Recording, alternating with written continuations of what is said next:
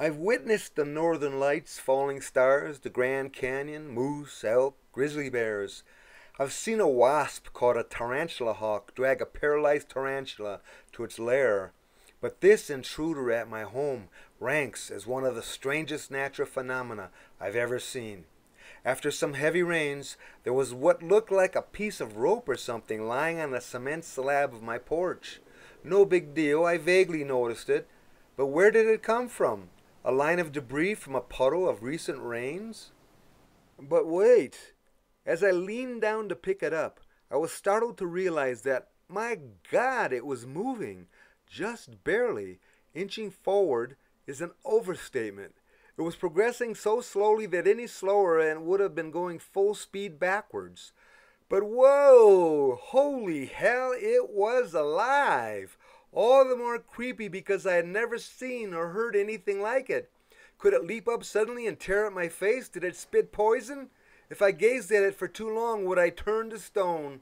Was it a giant sloth, slug, some kind of paralyzed snake? It seemed to have a head leading in the direction it was moving, and it seemed to have a tail that followed up behind.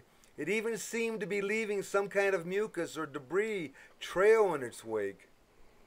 I looked closer. My God, bizarre! Something out of a Hollywood horror movie. It was an outlandish composition of tiny, slimy maggots hurrying along in a loose straight line, tumbling over the top and then beneath each other in an outrageous collective rolling synchronicity, propelling the whole disgusting community forward, heading for my house.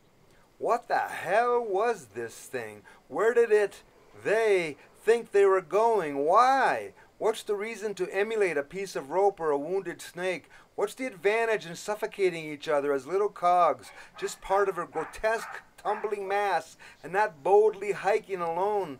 I tried to imagine a pile of a few thousand cantankerous humans trying to pull this off, tumbling over and beneath each other to propel everyone forward. Nope, no advantage for anyone in that.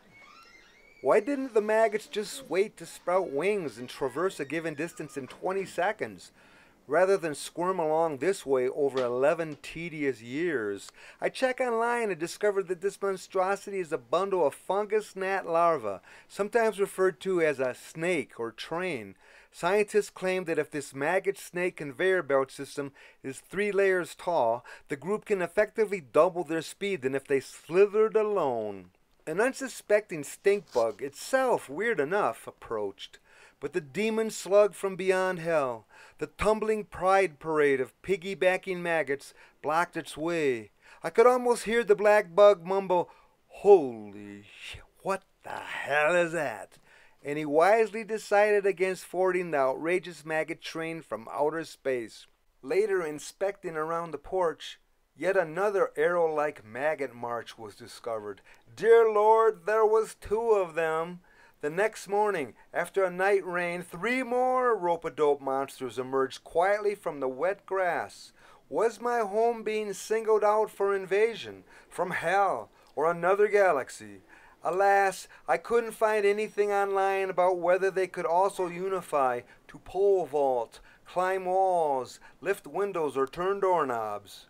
Why not? Once nature goes fully bizarre on steroids, accelerator pushed to the floor, where, one wonders, are the limits?